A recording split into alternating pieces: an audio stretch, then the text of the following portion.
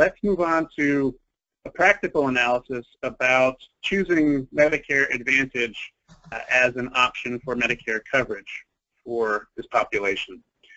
Now, we assume in providing these webinars a basic knowledge of Medicare Advantage plans, but just briefly, we all know that Medicare Advantage plans combine Part A and B services and sometimes Part D prescription drug coverage through Medicare Advantage prescription drug plans. In a lot of ways, as we'll talk about later, is really a one-stop shop. You can get a lot of the Medicare services you need through a Medicare Advantage plan.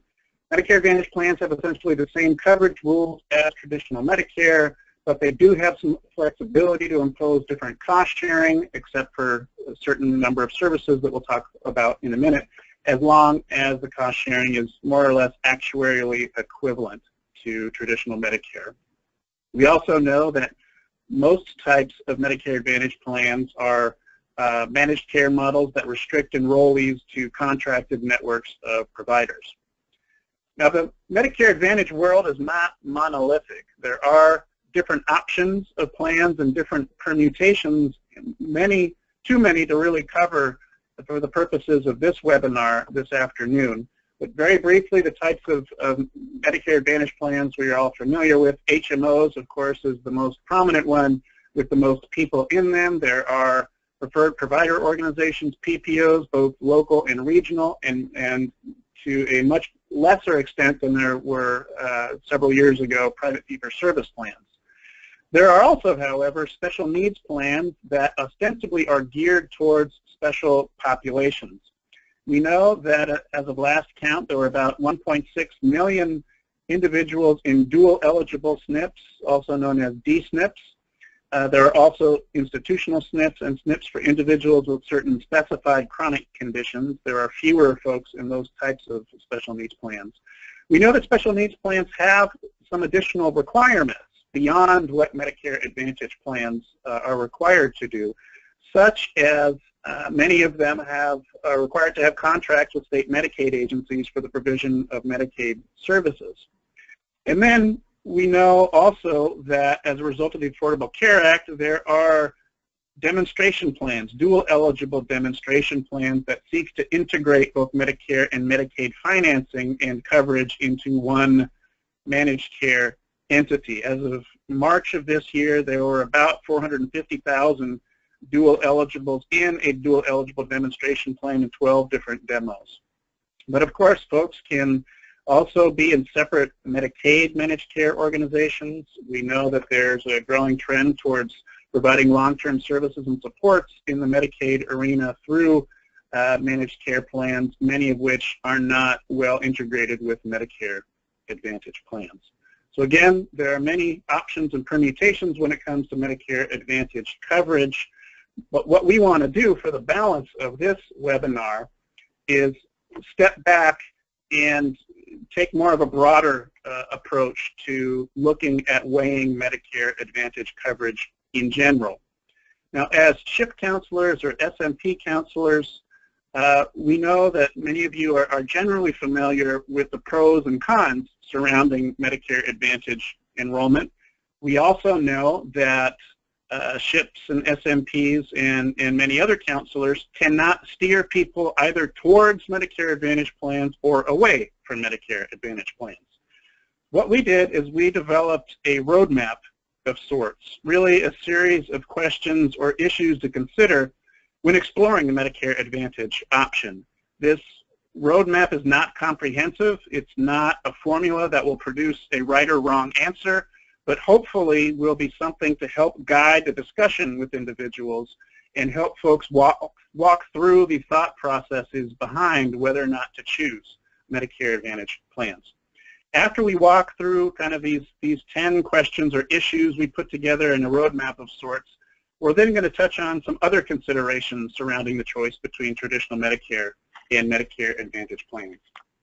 So, starting with this roadmap, the first threshold question really for any Medicare beneficiary before one should even start trying to decide whether or not they want to be in a Medicare Advantage plan or seek care elsewhere is, what kind of coverage do you already have, if any, And are you eligible for any assistance with premiums or cost sharing? Sometimes your choice might already be made for you. If folks are qualify for Medicare savings program, that can go a long way towards covering some of their premium and out-of-pocket costs. We know that qualified Medicare beneficiaries, QMBs, have general protections against being balance billed, and that is supposed to also apply in Medicare Advantage plans. The Part D low-income subsidy is of great help to folks who are qualified for it. When it gets to other types of coverage, some individuals have employer coverage that is their primary coverage through either their own or a family member's current active employment. When someone has employer coverage that's primary, that'll generally preclude Medicare Advantage enrollment. Others have retiree coverage through former employers that for Medicare beneficiaries is only offered through a plan, a Medicare Advantage plan that an employer contracts with. So for those folks who have that option and who want to get some type of retiree benefit from their former employer, a lot of ways their choice is already made for them. If they want that benefit, they have to enroll in a Medicare Advantage plan. As Kathy noted earlier, Medigap availability varies significantly for folks under 65 because federal law does not require Medigap plans to sell to folks under 65. Some states have added that extra right onto their state requirements. The second question or issue or consideration, what providers or facilities do you as a Medicare beneficiary go to? Can I continue to see my doctor or doctors? For some people, this is the fundamental question. Relationships are built with the provider or providers that people do not want to disengage from. For other folks, it doesn't matter as much.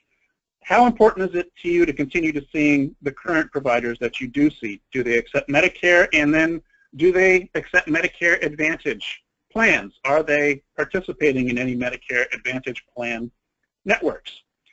Sometimes issues arise when someone is in a Medicare Advantage plan and they, for example, want to use a provider or facility that does not contract with the Medicare Advantage plan. For example, sometimes skilled nursing facilities that are outside of that network. So what providers you want to see, whether or not you want to continue to see them, and whether or not your providers that you want to see contract with some or many or any Medicare Advantage plans are some basic threshold questions. Third, these are considerations that should be weighed whether or not an individual is seeking prescription drug coverage through a Medicare Advantage prescription drug plan, an MAPD, or a standalone Part D prescription drug plan. What medications do you take? What does the plan's formulary look like, and does it cover the medications that you need? Can you take generics? What type of utilization management tools apply to the drugs that I need, such as prior authorization, quantity limits, step therapy, etc.? What cost-sharing tier is my drug placed in? Is it in a higher cost-sharing tier? What type of pharmacy network does my plan have? Is it broad enough to allow me to see my local pharmacy, or am I going to have to pay more if I go to the pharmacy that I like? One of the main selling points of managed care is that, in theory, an individual's care is coordinated. In other words, someone or some entity is responsible for overseeing and directing your care and ensuring you get what you need. Not to say that some care is not coordinated or cannot be coordinated in traditional Medicare, but one of the hallmarks of managed care is that there is active care coordination. There's teams of folks that are supposed to be ensuring you get the care that you need. How do you want to get your care? How much of that decision-making process do you want to be a part of? Do you want your care choices directed for you, or do you want more autonomy? In a managed care setting, usually an individual has to go through a primary care physician as a gatekeeper for services. Often, if you want to see a specialist, you need to first get a referral from a primary care physician.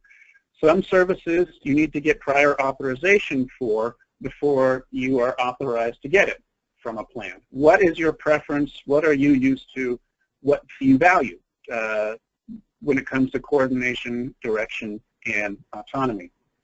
Another question, how often do you go outside of your plan's service area? Do you travel a lot? How often? How do you feel about having access limited to emergency or urgent coverage if you're outside of your general home area, which is the way that HMOs, for example, restrict care? If this is an issue for you, and if you're considering a Medicare Advantage plan, maybe you might want to consider a Medicare Advantage plan that has more flexibility, such as a regional PPO that allows you to see folks out of network, or perhaps traditional Medicare would be a better option for someone in this situation. Issuer question 6.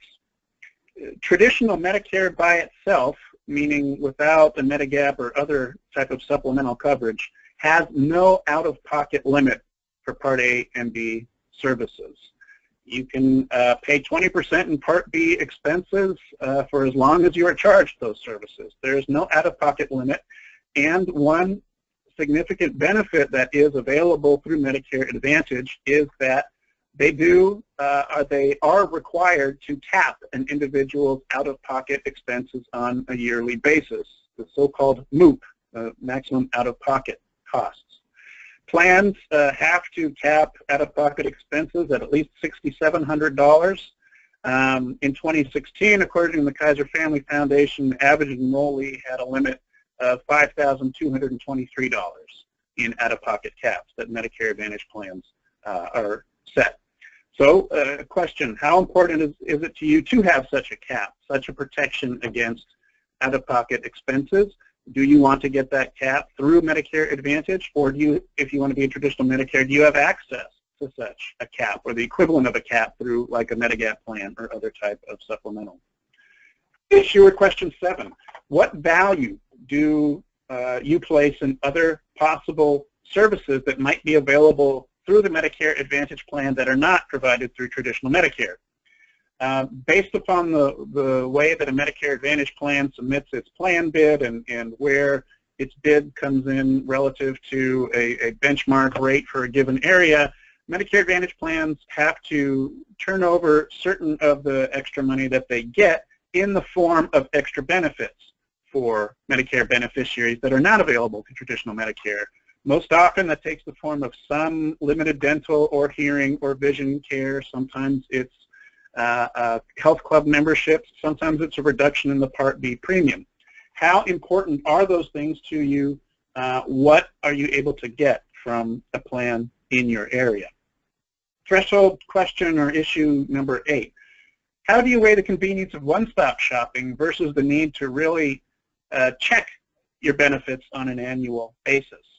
Another big selling point of Medicare Advantage is that in many ways it allows an individual to obtain their Part D coverage and the equivalent of a supplemental plan through an entity, the Medicare Advantage plan. So in essence, it becomes one-stop shopping. However, we all know that those plans can and do change their benefit packages, the services that they cover, the cost sharing that they charge for those services, the providers with whom they contract on a yearly basis. So folks would be really well served to continually check if they're in a Medicare Advantage plan, how their benefits might be changing from year to year and whether or not their providers are going to remain with that plan. Whereas if someone's in traditional Medicare and they choose a Part D plan, they will still have to do that for their Part D covered services, but with a Medigap, you don't have the same type of dynamic. Threshold question or issue 9. Part of managing care includes, at times, denying care, even if you have, say, your doctor on board with your treatment plan. Now, from where we sit, we don't usually hear from individuals who are calling to talk about how well their care is coordinated. Rather, it's the folks who are having problems getting coverage or services coordinated or approved through their plan that call us. So, not to say that care is not denied in traditional Medicare, because it most certainly is by Medicare contractors that process claims. Usually those denials happen on the back end after the care is agreed to or provided. In a Medicare Advantage plan, on the one hand, can impose barriers to accessing care.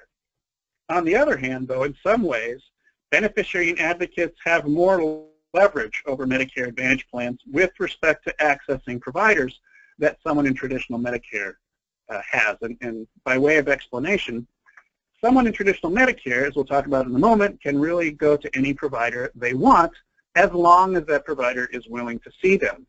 We also hear from folks who have traditional Medicare and have considerable problems trying to find providers who are willing to treat them. For example, a home health agency. An individual has an order for home health care, but they cannot find a home health agency that is willing to treat them. If someone is in a Medicare Advantage plan and they require medically necessary services from a provider, there is more leverage to hold over that Medicare Advantage plan to provide those services. The Medicare Advantage plan, by virtue of having the enrollees, if it agrees that such services are medically necessary, has an obligation to try to provide those services and connect individuals with providers who can do so. And finally, issue of question 10, will you be more likely to seek out care for yourself if it's convenient to you, if you can go see whatever provider you want? You're not restricted to a narrow network or to certain providers in certain locations. Will you be more likely to seek out care if it's at lower cost to you? If you have traditional Medicare and you don't have any supplement, you're looking at 20% for Part B expenses. Is cost sharing less in your Medicare Advantage plan? Is access to care easier for you in general?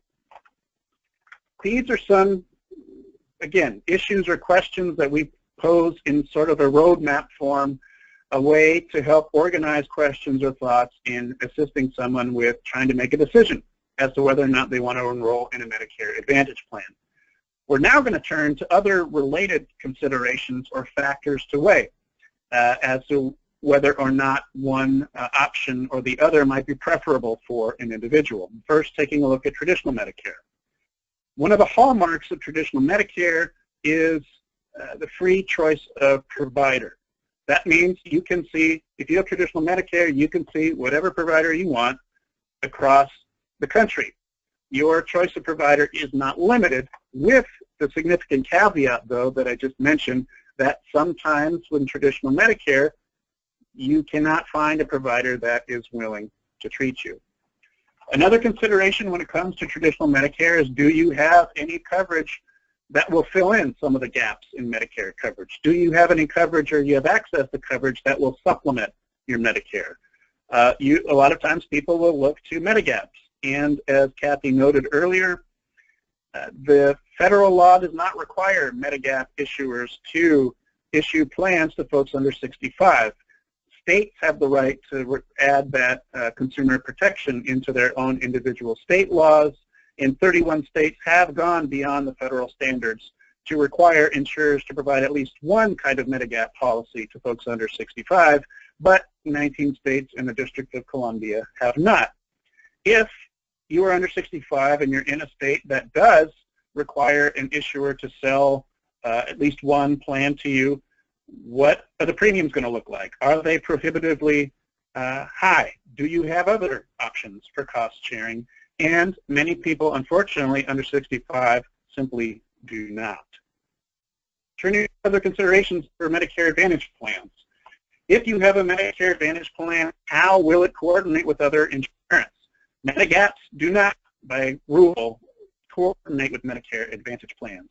And when it comes to other types of coverage that someone might have, whether it's an individual insurance policy, an employer insurance policy, a marketplace plan through the exchanges, a qualified health plan, Medicaid, despite some efforts at integrating Medicare and Medicaid, often coordination with other types of coverage can become complicated with a Medicare Advantage plan, and an individual who has Medicare Advantage and some other coverage might have to pay some or all of their Medicare Advantage costs out of pocket, despite the fact that they might have some other type of coverage. Then there's the issue of whether or not an individual actively chooses Medicare Advantage plan. There has, over the last year or so, there has been an issue that's arisen known as seamless conversion enrollment, which has been a rule that has been on the books for a long time, but has only seemed to really surface in the consciousness of advocates and counselors relatively recently. If an individual is in a plan, an insurance plan, before they have Medicare, and the insurance company that offers their current plan also offers a Medicare Advantage product, that insurance company can petition the Centers for Medicare and Medicaid Services to allow the company to seamlessly convert individuals into a Medicare Advantage plan upon Medicare eligibility.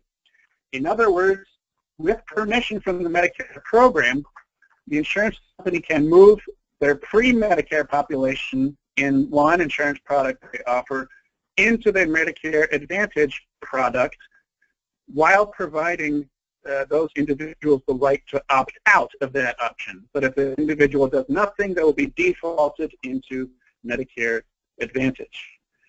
Now, the requirements are currently so minimal that are placed on plans that it's very possible that individuals will not be notified and will have no idea that it is happening. Right now, the requirements on plans are that they send one written notice to an individual. Now, that notice might not be received, it might not be opened. If it is opened, it might not be understood. If it is understood and the person's able to exercise their right to opt out, then that person might avoid being enrolled in a Medicare Advantage plan without their consent. Now, it might be the best option for this person to stick with the same carrier and end up in a Medicare Advantage plan offered by that carrier, but we certainly argue that the way that this is, the seamless conversion enrollment system is set up now really minimizes the chance for informed consent. This policy, by the way, is applicable both to folks who are aging into Medicare and people under 65. The insurance carriers cannot discriminate amongst their current population based upon age. They have to essentially say, we're going to apply this process to everyone becoming eligible for Medicare within a certain time period. Stepping off of my soapbox for a moment, that's an issue we have seen lately and about which we are very concerned, just as a heads up to folks to be aware of it. Also, the issue of network adequacy. Most Medicare Advantage plans limit the network of providers, contracted providers, who their enrollees are able to see. And it's quite possible that some plan networks might not always have adequate specialists or other providers to serve patient needs. There's a general accounting organization, GAO report issued last year that highlighted the flaws in the current oversight by the Centers for Medicare and Medicaid Services of current Medicare Advantage provider networks that really begged the question, how much is the Medicare plan able to ensure that MA networks are indeed adequate? Similarly, online provider hospital supplier network directories are not always updated. Within the last few months, CMS released some results of a provider directory accuracy pilot and found very high rates of inaccuracy in plans provider listings. And by some estimates, there was a 46% chance that an individual going online to try to find information about their provider would be faced with inaccurate information. In addition to that, network providers generally have the right to join or leave a network at any time during the calendar year, and Medicare Advantage plans can also terminate providers at any time, whereas most Medicare beneficiaries are locked into their plans for a calendar year. Several years ago, for example, in Connecticut, United Health terminated, by some estimates, 1,200 physicians, and by other estimates, many more, from their Medicare Advantage network, which caused, as we saw firsthand, considerable disruption in services for many of those folks who are in that plan, and we're seeing providers whose contracts were terminated. In response, CMS did establish a limited special enrollment period right for network terminations, but it requires there to be a, quote, significant change in a plan's provider network and what significant means remains undefined. So in other words, you might not necessarily have a special enrollment period right if your doctor is terminated, but only if some undetermined other amount of other providers are also terminated might you have access to this special enrollment period right. Here, I'd like to pause really quickly and remind folks that certain individuals have an ongoing special enrollment period right to get out, in and out of, and switch Medicare Advantage plans. People are dually eligible for Medicare and Medicaid, those who have Medicare savings programs, and those with the Part D low-income subsidy. A few other considerations to walk through. HMOs usually have no out-of-network coverage. There's contracted networks within a specific service area, and enrollees are required to see only those contracted providers, except for urgent or emergent situations outside of the service area. There are also provisions to allow for some provision of dialysis care outside of the service area. PPOs usually have out-of-network coverage available, but it's usually at a higher cost sharing for the beneficiaries. In other words, they have a contracted network of providers whom enrollees can see for lower cost sharing, and non-network providers whom they can see for higher cost sharing. Medicare Advantage plans have discretion to charge cost sharing above traditional Medicare. In general, Medicare Advantage plans usually charge lower copays or cost sharing for physician visits and sometimes specialist visits, but in some instances they can charge more than traditional Medicare, for example, for durable medical equipment. There are certain services that Medicare Advantage plans by law cannot charge more than traditional Medicare. That's chemotherapy, renal dialysis, and skilled nursing facility services. However, a quick note relating to the skilled nursing facility services, we all know that in traditional Medicare, beneficiaries are not required to pay cost sharing for the first 20 days in the skilled nursing facility. Medicare Advantage plans can charge cost sharing for the first 20 days in a skilled nursing facility, even with this prohibition. In addition, we talked about the maximum out-of-pocket limit, a significant selling point for Medicare Advantage plans as opposed to traditional Medicare with no other type of supplement. But these MOOPs only apply to Part A and B services, not to Part D services or any services that the plan provides that are in addition to what traditional Medicare covers. Medicare Advantage plans have to offer benefits that are at least equal to traditional Medicare and cover everything that traditional Medicare covers. The general rule is that applies to Part A and B services, and if the plan offers Part D services, it applies to prescription drugs as well.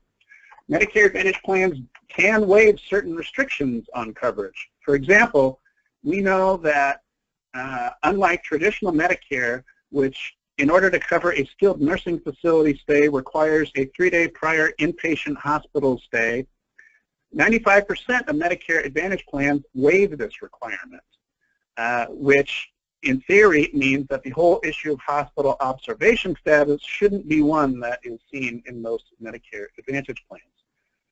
We also discussed that plan benefits and cost sharing can change every year, which really necessitates people taking a look at how their coverage might change from one year to the next, and to realize that just because your coverage suits you this year is no guarantee that your coverage will suit you next year. Benefits can change, cost sharing can change, providers can change, and being in an MA plan then requires vigilance on the part of enrollees.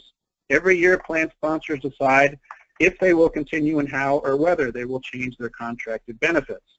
Despite this need, though, despite the fact that many people are in suboptimal choices, meaning they're not in plans that will provide them the broadest coverage for the least amount of money, most people don't change. There is a tremendous amount of inertia when it comes to enrollment in Medicare Advantage plans. And according to a recent Kaiser Family Foundation study, roughly only about 1 in 10 Medicare Advantage plans voluntarily switch plans on an annual basis. Also, Medicare Advantage plans can exclude people with end-stage renal disease, with kidney failure, from joining the plan. This is the one group of folks in Medicare that can be legally discriminated against as far as enrolling in a Medicare Advantage plan. There are some minor exceptions to that rule. For example, if someone is in a plan offered by the same plan sponsor before they become eligible for Medicare, they can sometimes enroll in that sponsor's Medicare Advantage plan, or if that individual develops ESRD while in a Medicare Advantage plan. And finally, a quick note on ESRD, there are many restrictions that apply, as we discussed earlier, to folks under 65 when it comes to Medigap rights. Individuals with ESRD under 65 experience even more barriers to purchasing Medigaps. Some states, even those that allow people under 65 to purchase Medigap policy or provide them the right to do so, specifically exclude people with end-stage renal disease, California being a significant example. Finally, Medicare Advantage plans do not provide hospice services, nor do they provide services related to those who are in clinical trials. That is not to say that people who are in Medicare Advantage cannot access hospice services or cannot access clinical trials. If they do, it just changes the way that those services are paid for and impacts how people access other services within their Medicare Advantage plan that are unrelated to hospice or unrelated to clinical trials. So in summary, choosing to access Medicare, whether through traditional Medicare or a Medicare Advantage plan, is really a personal choice. There's no definitive right or wrong answer for an individual, but requires that one really consider several factors: their overall life circumstances, whether or not they have other coverage, how much they are able to afford, their health, how often will they need to go to providers, do they want to go to certain providers, their desire for flexibility or autonomy, or their tolerance for direction of plan through primary care physicians, gatekeepers, etc. Also, what is their budget? Does an individual qualify for any of the assistance that might be available for cost sharing or premiums? And really tolerance for financial risk. Many folks under 65, as Kathy mentioned, a high percentage of them have, in traditional Medicare, have no other supplemental coverage, which means that they have no out-of-pocket costs for services in traditional Medicare. Is that something that someone can live with? Would such a person be better off in a Medicare Advantage plan with an out-of-pocket cap, given all their other considerations? With that, and after walking through kind of what we hope will be a useful roadmap of questions and issues to consider when choosing whether or not to enroll in a Medicare Advantage plan, along with some additional considerations related to Medicare Advantage and traditional Medicare,